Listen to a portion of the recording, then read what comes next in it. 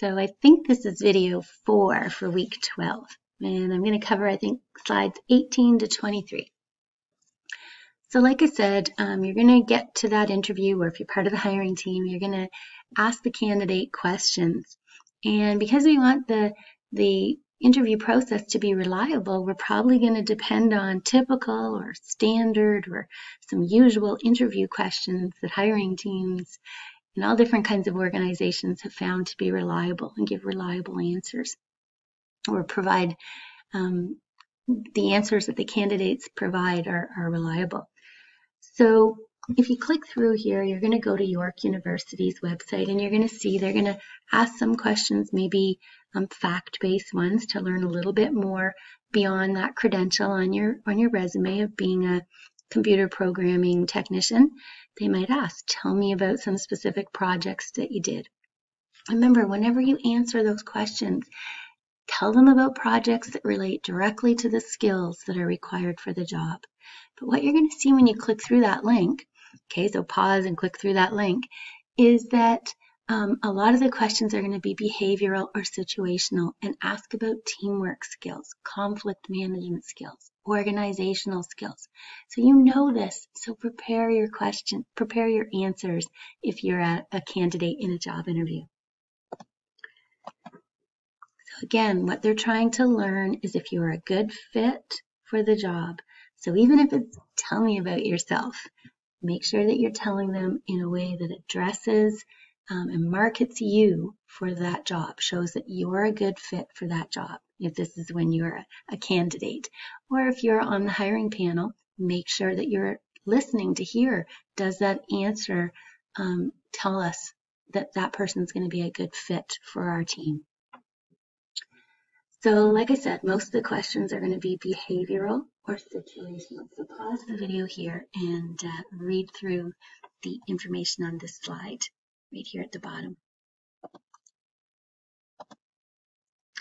Okay, so you're going to tell a story when you answer those questions. And remember, you want a good story that's memorable. They maybe are going to be asking 5 to 8 questions per candidate, and there might be 4 or 5 candidates. So you want your answers to stand out, to be memorable. So when you answer them, think about a story. It has a great beginning that hooks you in. Maybe there's a little bit of humor.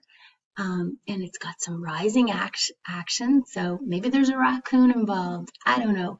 But tell me something fun. Or not necessarily fun, but tell me something that's going to grab my interest and set you apart from the other candidates. Please don't tell me about a time that you were a member of a group and nobody was pulling their weight, so this is what you did. You did all of the work, and therefore you met your goal and got the work done. Okay, so that's not good. 1, because I've heard that story so many times. And 2, because I don't want you to do all the work if I hire you. I want you to figure out a way to get all the people on the team to participate. Okay, I digress. Tell me about a situation or a task that had to be done that required your organizational skills. So give me enough background to get me interested. Then tell me an action that you took, not the team, what you did to solve that problem because you have awesome organizational skills. And this is where you can pull in something that's IT related even. You can say, because I have excellent organizational skills and I use Trello, a project management tool for many of my projects in school. Okay, so you're showing that you got organizational skills, time management skills, and you know how to use some project management apps. Then I was able to whatever it is that you could do.